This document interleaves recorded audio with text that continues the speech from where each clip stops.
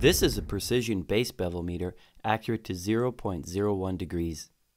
It's a great way to validate the work done on your base edges. It gives you important insight into understanding how a very small change in base bevel affects your ski's feel on the snow. Fasten the LED light and turn it on.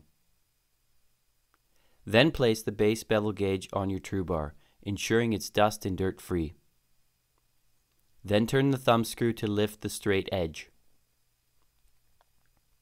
Then press down, ensuring the flat steel is in full contact with the true bar. Turn the meter on and then reset the meter. The meter must always be in the millimeter mode. Place on the ski, ensuring the scribed line right here is directly at the crossover point where the base meets the steel edge. Position the gauge at 90 degrees or perpendicular to the side edge. Next, turn the thumb screw down until almost no light can be seen between your edge and the straight edge on the gauge. Now check your readout. 0.56 equals 0.56 degrees of base edge bevel.